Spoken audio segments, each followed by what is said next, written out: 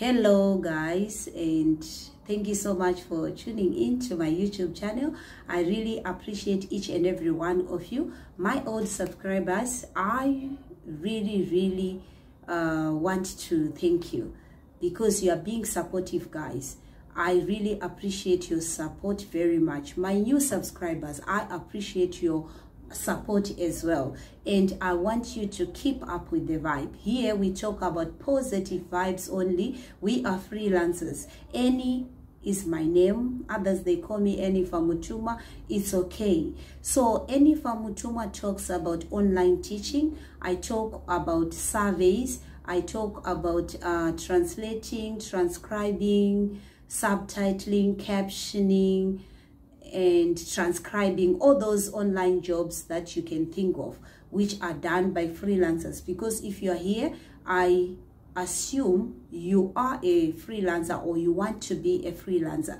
So today I'm going to talk about Transcribeme Audio 1, which talks about social media, digital marketing, and so on. I think a lot of you know it starts with I do everything. I do everything. That's how the audio starts. So if you are here, you have that kind of audio, you have to listen to what I'm going to say. Guys, I'm having a problem with those people who are coming to me and say, Annie, I did everything you said. I copied everything you have done in the video, and to my surprise, I failed twice. Guys, if I fail this test, I'll tell you, and those who have been following me, they know that I don't give you information, and I'm not that bad person who give you the information which I know I failed.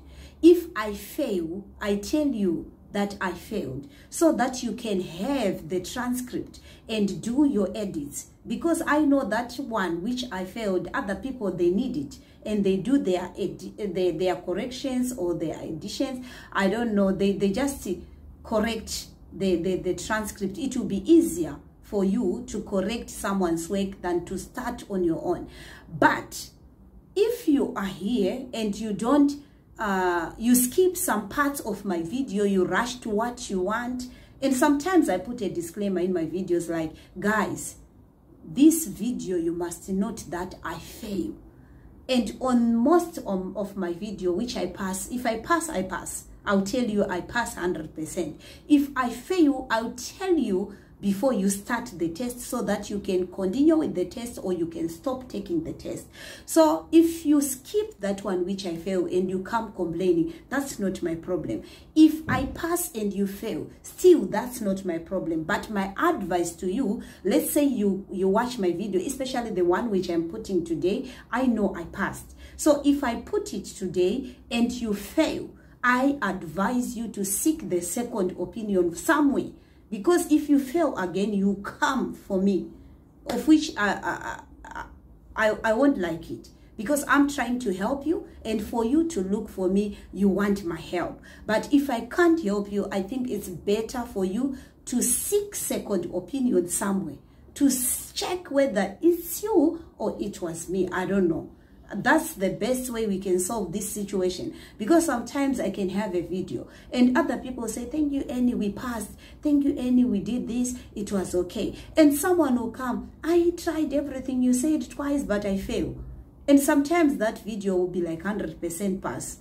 So I don't know what to say to you. And I got a video which doesn't have a lot of views, which I was teaching people on how to avoid transcribing errors. Sometimes you are doing the same errors, but you are ignoring that video. The video link is on top. You can check the video before you start transcribing.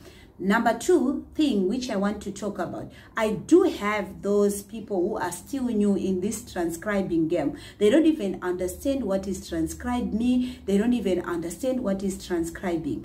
Guys, right now I'm doing a series for Transcribeme. Transcribeme is an online company which gives jobs to freelancers who want to be transcribers.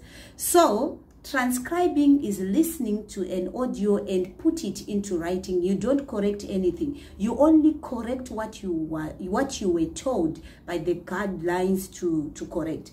If you are not supposed to correct, you don't need to correct anything. Just write what the speaker says, regardless of his grammar being broken or what.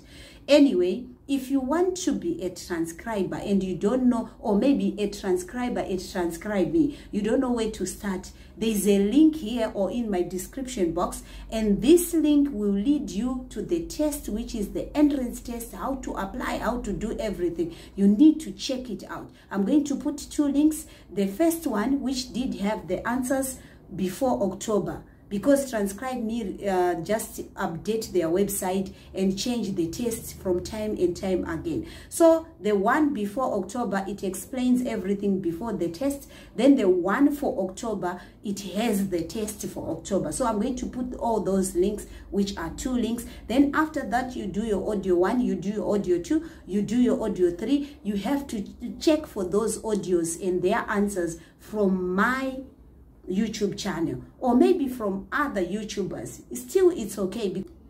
You can check other YouTubers. Still, they can have the answers you need. You can check my YouTube. It's okay. You can still find the answer. But remember to understand the guidelines. If you don't understand the guidelines, check that video which I mentioned, which gives you some guidelines on errors not to make when you are a transcriber. Anyway, guys, today I talked too much, so I'm going to leave you watching audio 1, which talks about social media marketing.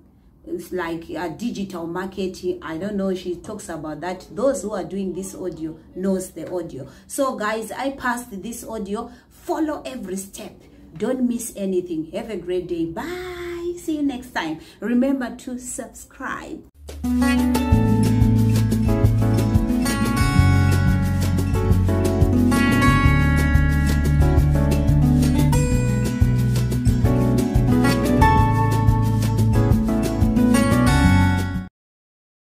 I do a little bit of everything. Do all the posting and management for our social media, LinkedIn, Facebook, Instagram primarily, and YouTube.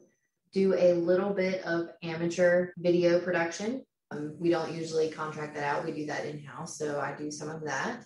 Digital marketing in terms of contract that out. We do that in-house, so I do some of that.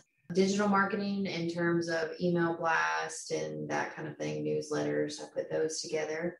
Of course, any like printed materials, I also design and write that information as well.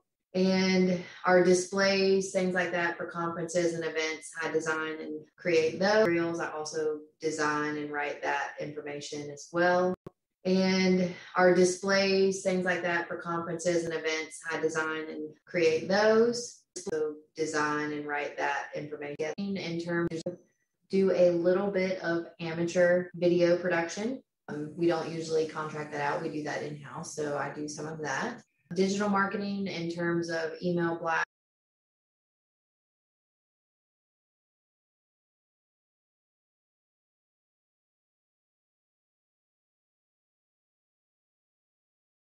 Of email blast and that kind of thing, newsletters, I put those together. Of course, any like printed materials, I also design and write that information as well. And our displays, things like that for conferences and events, I design and create those. Let's see, what else? Any type of event, I usually facilitate and organize those. Our CRM tool management, I do that as far as our, So I think that's kind of a general overview. Well, great. Good to know.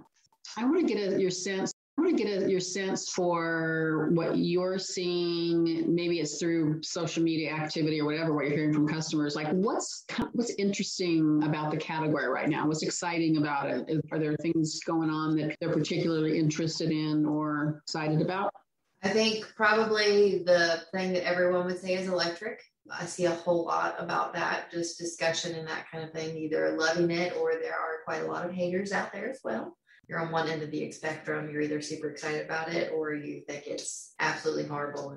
On social media and in like school bus fleet, school transportation news, those types of publications, it seems like that's what everyone wants to talk about. I have noticed that, especially with electric coming out, we have not seen as much content about diesel. I just don't see much about diesel in general. Either way, no one really talks about it much anymore. I do see where Thomas occasionally will do some things about, diesel being still a clean fuel and that kind of thing. But honestly, besides the content that Thomas puts out, I just don't see a whole lot about diesel. Really haven't seen a whole lot about gas either in any of the markets. It seems like really everyone has pivoted to talking about electric. So that's kind of what I've seen thus of it. And I see you got Julie behind you. Have you guys sold any Julie buses?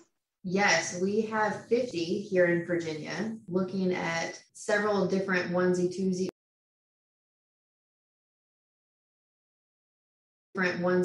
orders through some grant funding and whatever. There will probably be another 30 to 40 in Virginia here in the next year or so. So yeah, we've got quite a few.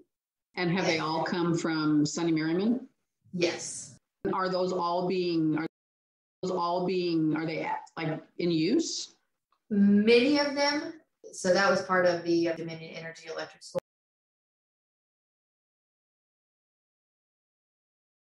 Energy Electric School Bus Program. Dominion chose us as their. So that was part. Are they like in use? Many of them. So that was part of the Dominion Energy Electric School Bus Program. Dominion chose us as their dealer partner for those buses that are part of their, program for V2G.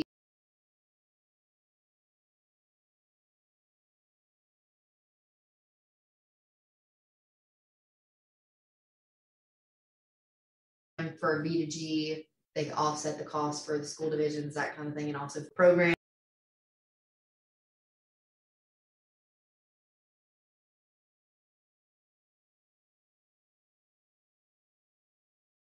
For the school divisions, that kind of thing, and also funded the charging infrastructure. So we delivered those 50 buses starting in November of 2020, and we just finished up delivering them. I think we delivered the last one in May. We have had several running on the roads in Virginia. Some school divisions have been more kind of ready to jump on board, start using them. Some of them were waiting for the new school year, but a lot of them are, yes, operational in Virginia. What are you hearing about those that are in service? Yeah, so we hear a lot of positive feedback. Of course, we are also working through several issues with them, which I think everyone expected with them being a new bus, that there would be issues. Feedback gotten from drivers especially is very positive. The drivers have been very pleased with them. The bus in general has gotten a lot of positive feedback. We get more negative feedback regarding the chargers. There has been a lot of headache as far as making the chargers work and constantly seeming to break or kind of freak out, not act right.